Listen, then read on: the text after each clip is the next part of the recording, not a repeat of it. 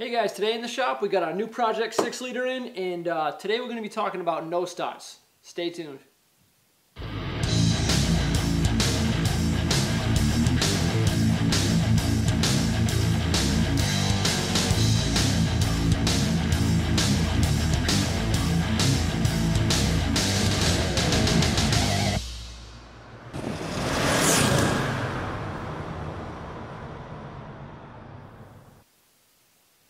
So it's no secret, if you're here watching this video, you either have a no start condition right now, or you've experienced it in the past, or you're just checking out the video to try to gain some more knowledge. But it's a pretty common thing to have a no start on a 6-liter. And often these no starts go improperly diagnosed, and people put a ton of money into the trucks and still have a no start. So the goal of today's video is to go over some of the scenarios which can cause a no start.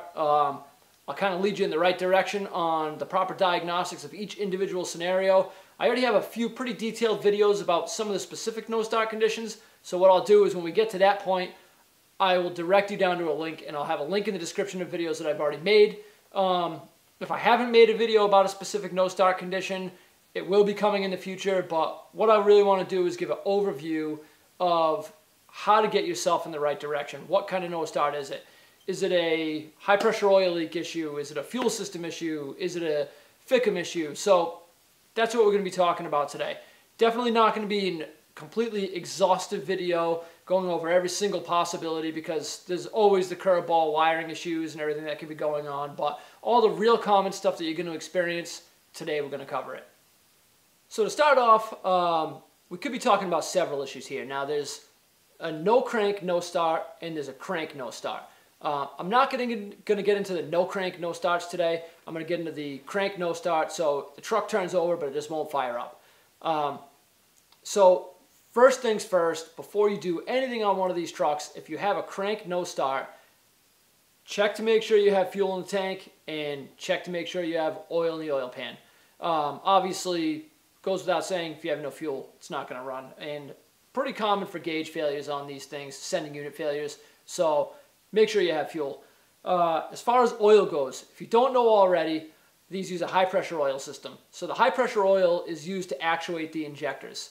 Now the high pressure oil system is fed by the low pressure oil system. So if you don't have oil in the oil pan, or it's kind of low and it's getting aerated, you're never going to build low pressure oil enough to feed the high pressure oil system. So start there, make sure you have good clean oil in the truck, and then we'll move on to the next step.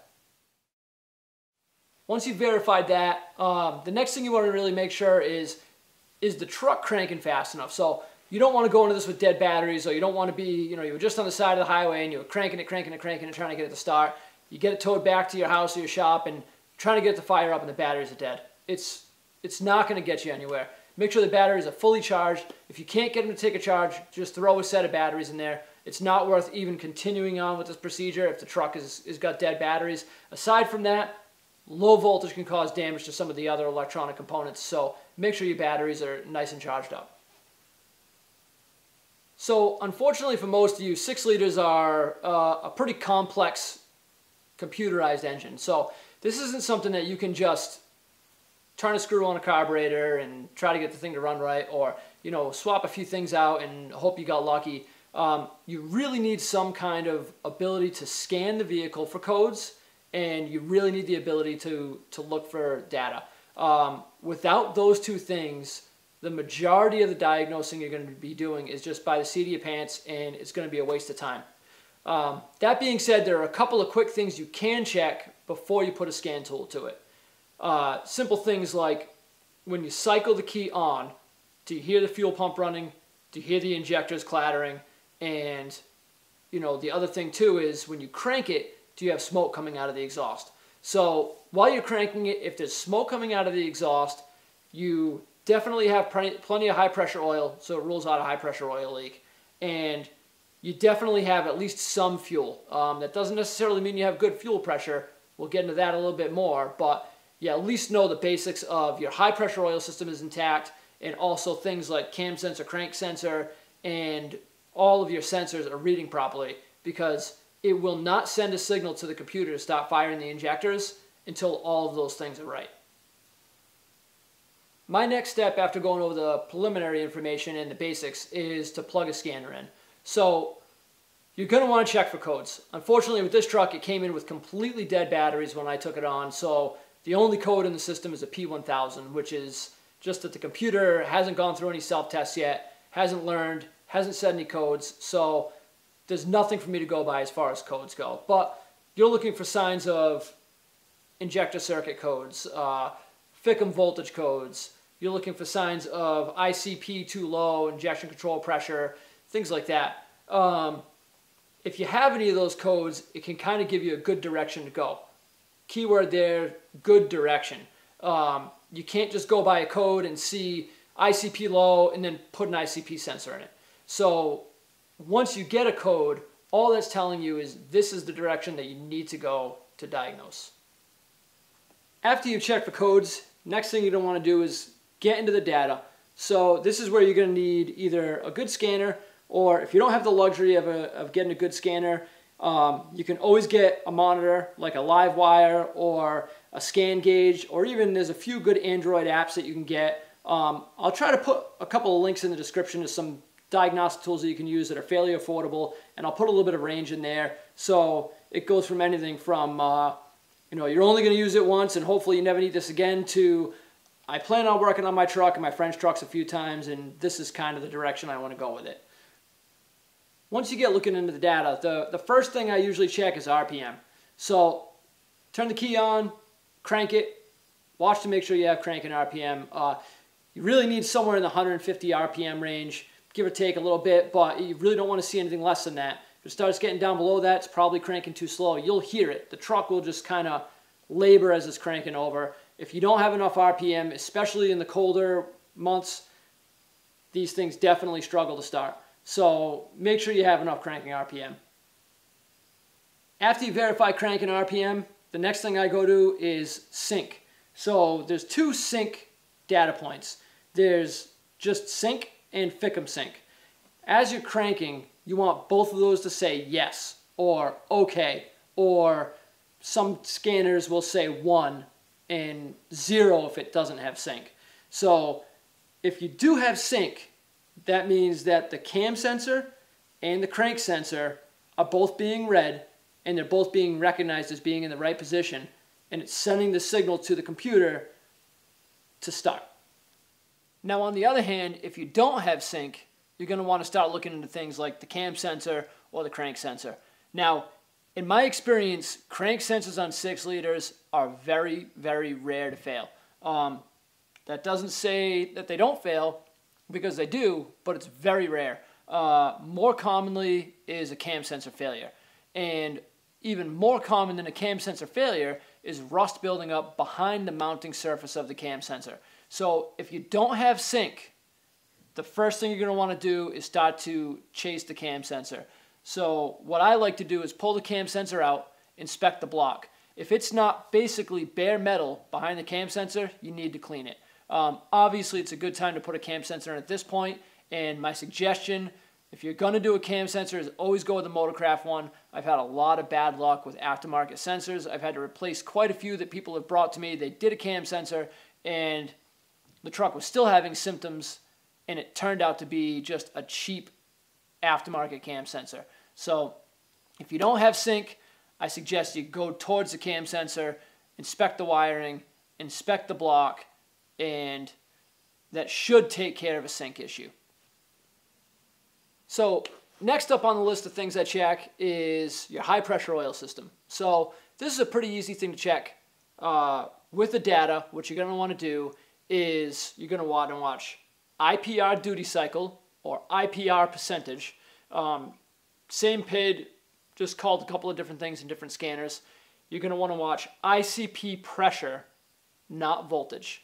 ICP voltage is a little bit more tricky to diagnose. You really need to know what each data set means in order to diagnose it that way. And most scanners and most monitors have ICP pressure built right into a PID that gives you the exact PSI you're running, and that's much easier to diagnose. So you need at least 500 PSI to start. So when you're cranking, you're going to watch ICP pressure and see if it gets to at least 500 PSI.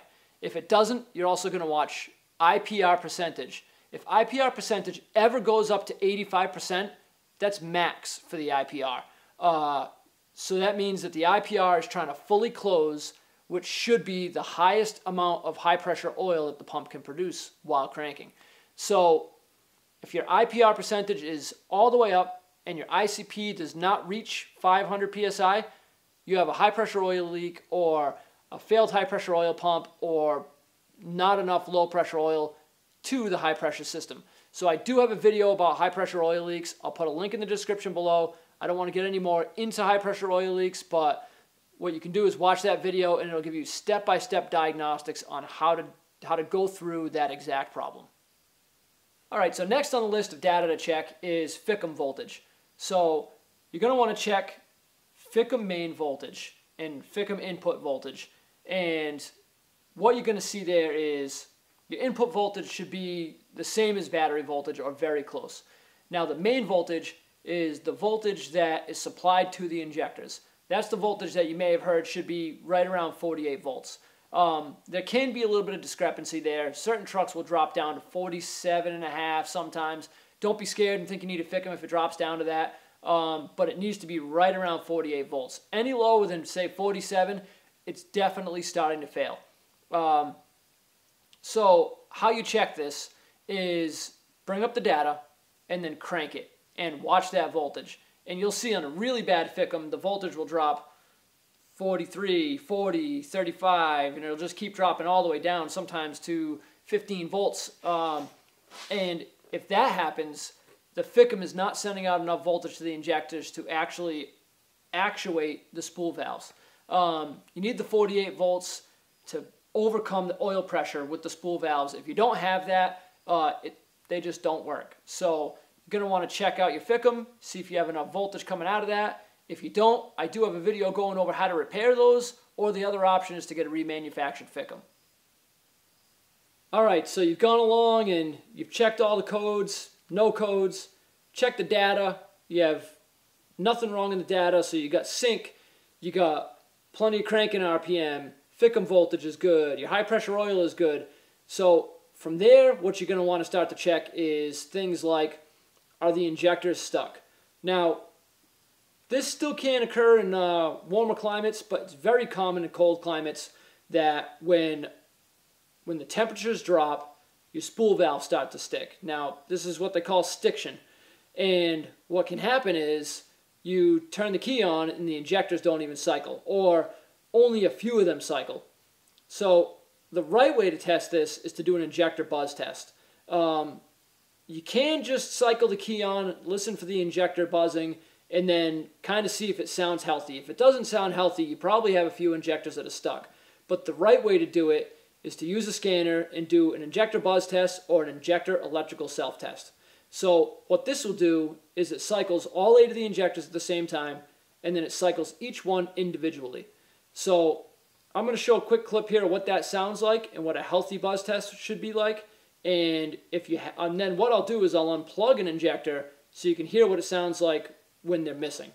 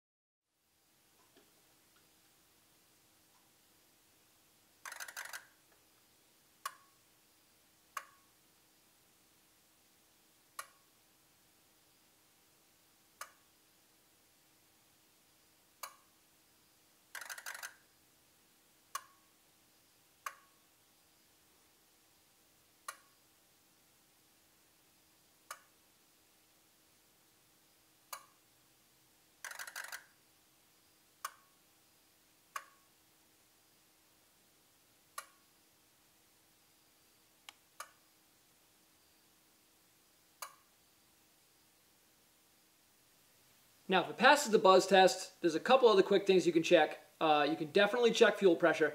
You need at least 45 psi. It will start on a little less than that, but it's definitely not healthy. So you want to check fuel pressure. And while you're at it, take a fuel sample. Pop the fuel filters out. Make sure you're not pumping just straight water through the truck. That's pretty important. Good quality, clean fuel. Some other odd things that can happen are things like plugged up exhaust. Little rare, but it can happen.